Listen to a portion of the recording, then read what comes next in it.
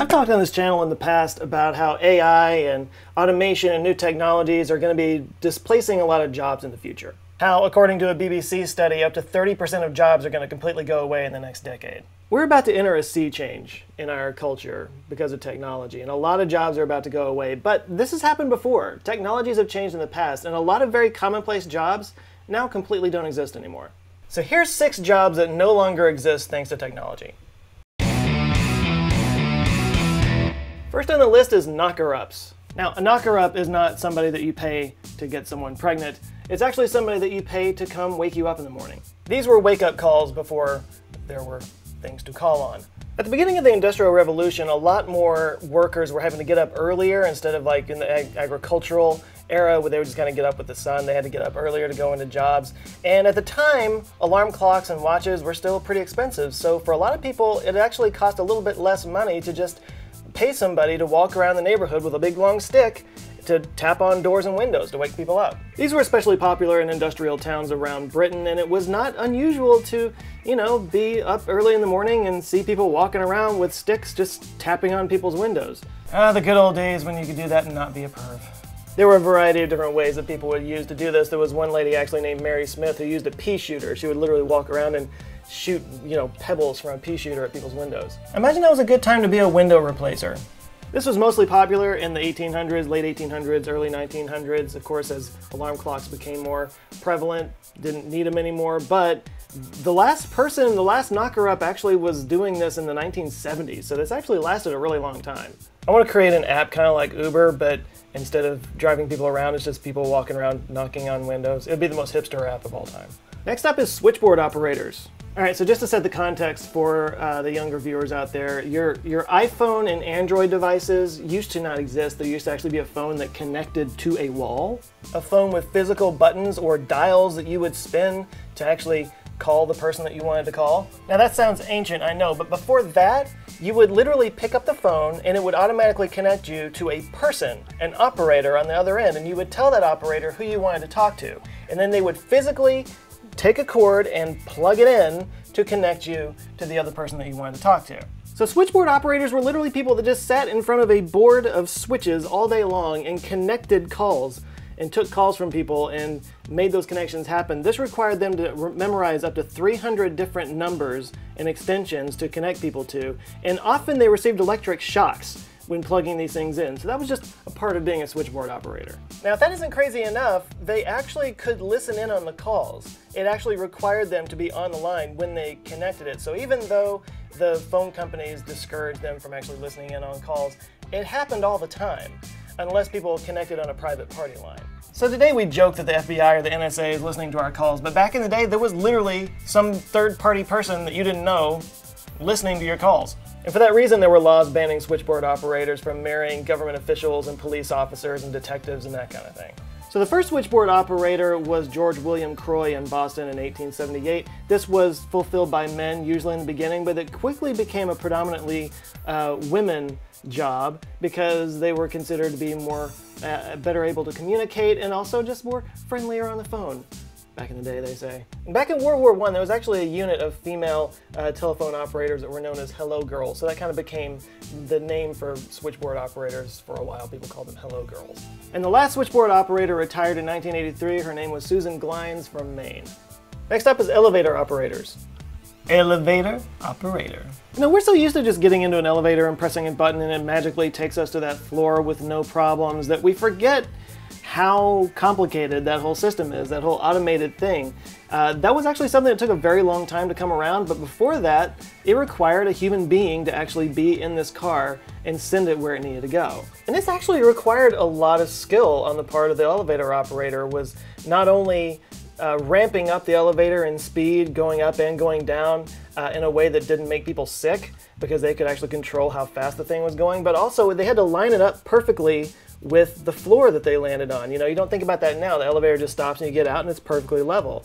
Back then, there was a human being that had to adjust it just right and get it so that people could walk out without tripping. Back in the day, department stores that were on multiple floors would have elevator operators that move people up and down. They told people what were on the floors, possibly any specials that were going on that day. Third floor, housewares. And elevator operators often wore white gloves back then because the instruments that they handled were brass, and white gloves just dealt with brass a little bit better. The skin and the oil on the skin would mess with brass and get all weird. The job mostly phased out in the 60s as automated elevators became a thing, but there are actually still some around. Many industrial and manufacturing sites have specialized industrial elevators that require a human to move it up and down. That's a little bit different. And some towers in touristy areas like the Eiffel Tower, CN Tower, Taipei 101, those have actual elevator operators that sort of serve as tour guides as well.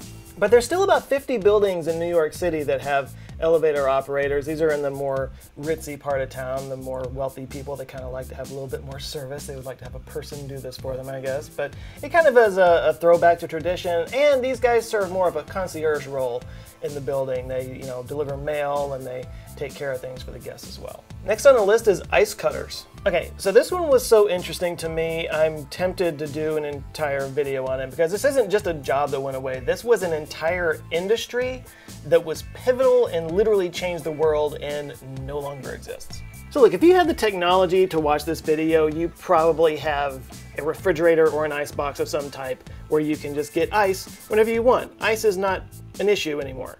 But before refrigeration was a household thing, the world was very different. When you went to the store, you could only really get food for that day or maybe the next couple of days because the food would spoil otherwise. Food couldn't be transported long distances, so everything you ate was nearby or local, which very much limited the kind of foods that you could eat. So what they did back in the day was they actually cut ice from frozen lakes and frozen rivers up north and then transported them down south around the world in insulated packaging. Instead of having a refrigerator at home, they used a refrigeration process to cool the inside of it. They had to have ice boxes that were kept cool by giant slabs of ice. I mean, people get in trouble for leaving the refrigerator open now because you're wasting energy. Think about how much of a big deal it was to leave the ice box open when the ice inside of it that was keeping it cool, that was melting every second that door was open, had to come from thousands of miles away. So from around 1800 all the way up to the 1950s, there was this massive worldwide ice trade. The ice would be cut from the frozen rivers and lakes, stored in ice houses over the summer that were very well insulated, and shipped out on trains and boats to local ice houses that were then distributed on ice wagons to restaurants and homes and stuff like that. It's just funny to me how little things that we take for granted, like getting ice out of your refrigerator, once took a worldwide, global industry to make that happen. And that global worldwide industry and the thousands of people that were employed in it literally doesn't exist anymore. Next up is link buoys. Fly over any modern city and you see a sea of dots and lights. We have very well lit cities right now, but once upon a time, of course, we didn't. So getting around at night was a pretty perilous thing. I mean, imagine walking home from a pub in pitch blackness with no streetlights whatsoever. That was the reality for most of human history. So back in the day before gaslighting became a thing, there was an entire industry around illumination so people could get around at night. And just to illustrate how much different things were back then, people used to schedule things around the full moon, social events, travel, because only under the light of the full moon could they really see and get around. And often generals would move their armies when there wasn't a full moon so that they couldn't be seen.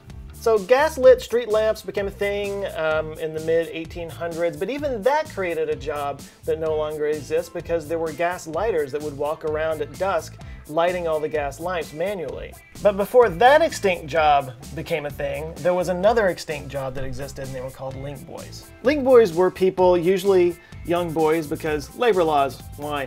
That would basically escort people around with torches so that they could see where they were going. Somebody would come out of a theater or something and wanted to walk home. There would be a gang of link boys hanging around. They would throw them a farthing or whatever, and they would escort them home. It was like the taxi cab of the day. They used torches, or what they called links at the time, that were made out of pitch and tow, and they would walk them to their house, and then they would snuff them out in these little snuffers when they got to the person's house, when they dropped off their fare. They didn't want to keep burning it because that was a resource to them. In fact, as you go around London in older buildings, you'll still see little cone snuffers that people would put their links out in.